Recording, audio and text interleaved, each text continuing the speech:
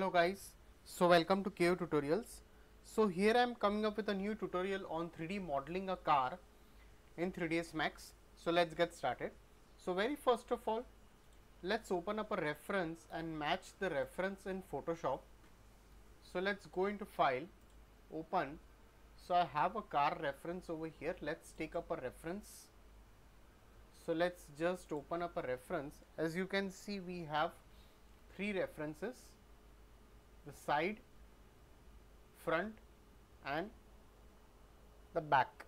And if you have the top reference, that would be much better. You can take a reference which is much better from the top view also. So let's try to find out some other reference over here. We can take a reference which is having a top view as well. So we'll be just taking any of the references which is going to give you the top view. So I'll just save as it. I can just save as this. So this is, I guess, the better reference. So let's go into file, open, take another reference. Okay, we can take this reference. This is a bit of a low reference. Okay, just a sec.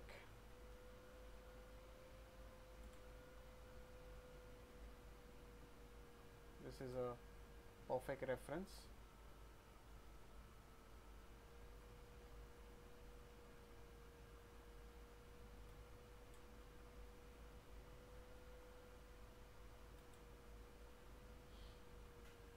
All right.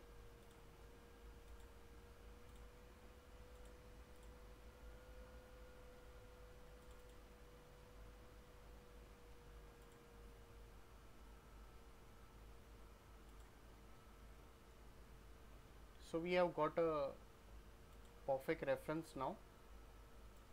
So we can just easily try to match it. Yeah, it's correctly matching. As you can see, we can try to match all this. So let's go over here and select this, right click, layer via cut.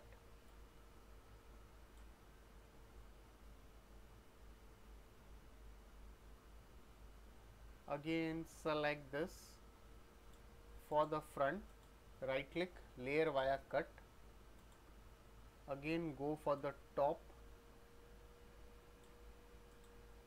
layer via cut, and for the back view as well, layer via cut.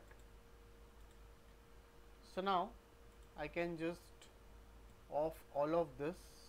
I can just put it like this. I can just activate the snap option.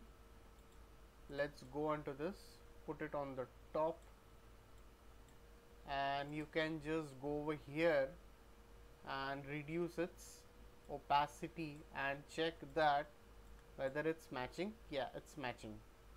So your side view and top view height should match correctly. And if you're using this, the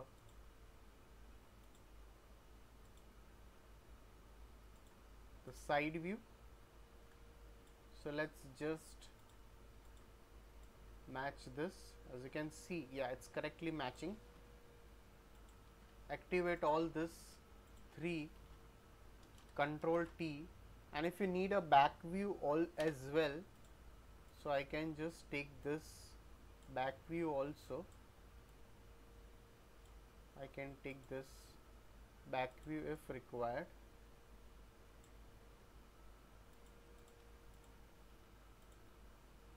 So you can just select this, Control T, and we can slightly just resize it and press enter. So let's save this, go into file, save as, and I'll go into this,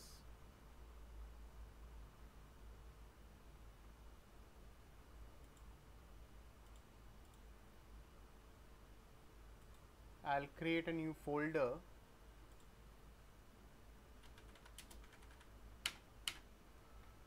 So let's just name it as front over here, and let's save it as JPG. Files save as side JPG.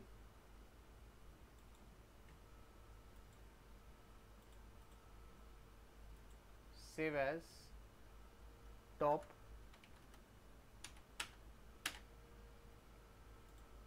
and save as the back.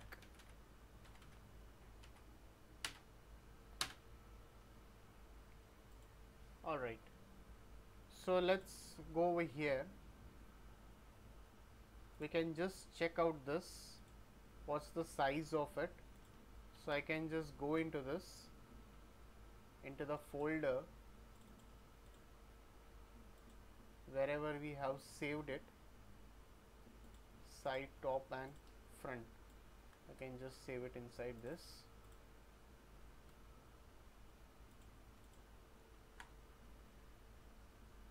Front, side and top. So select this. Let's select the property 1500 by 785. So I'll go into this view. Let's take a plane and make this as 1 by 1.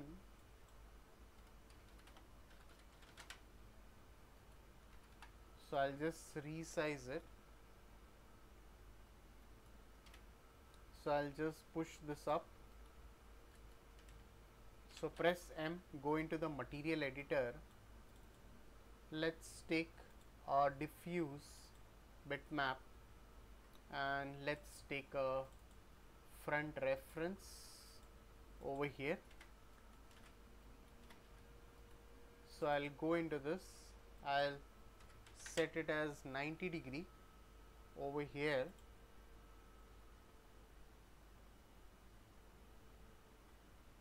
Let's rotate it.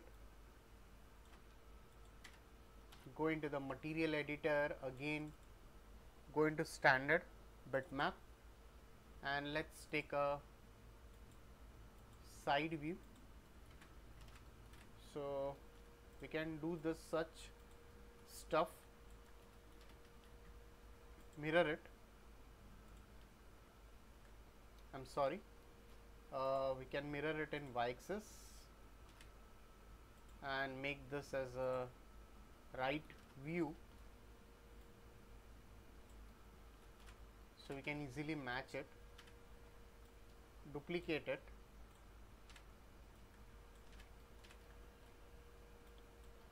again press M, standard and bitmap. Let's take a top view. Alright, so make sure you are putting it right at the right place. So how we can start is like, we can just go over here and let's start.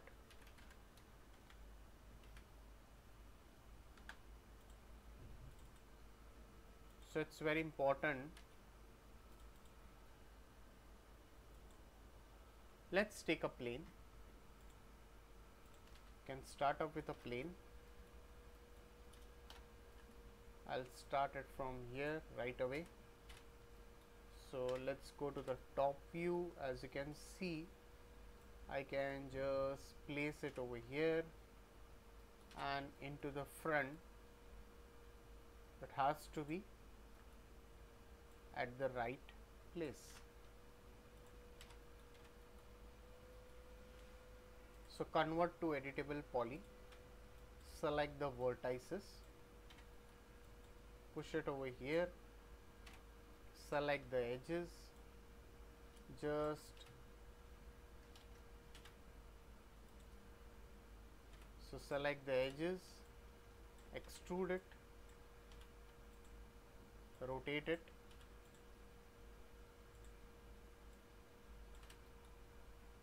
So let's keep on extruding this in the right manner. Extrude it, R, and scale it, push it down.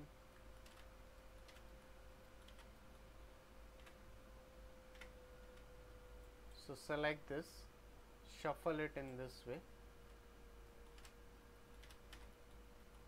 So again select this, again extrude it, select the vertices, push it up, okay.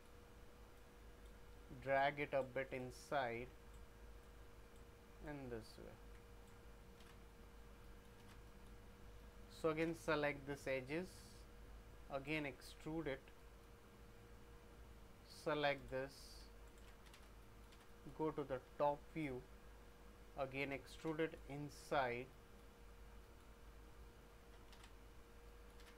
can slightly just push this up, go to the top view, again extrude it. So we can just try to manage this correctly. So need to match the reference, it's very important.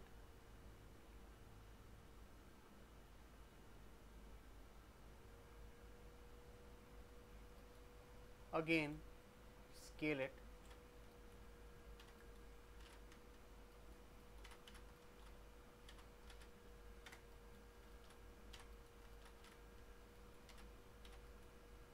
so select this, again extrude it, right click and weld it. So you can easily weld this, shuffle it a bit inside, push it over here,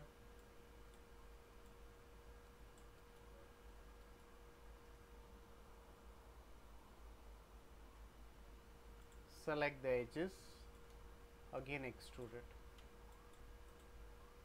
weld it. Alright. So guys, if any doubts, please put it in the comment section over here. So please like and subscribe my YouTube channel. So we'll continue the rest of the part in the coming tutorial. So thanks for watching this tutorial.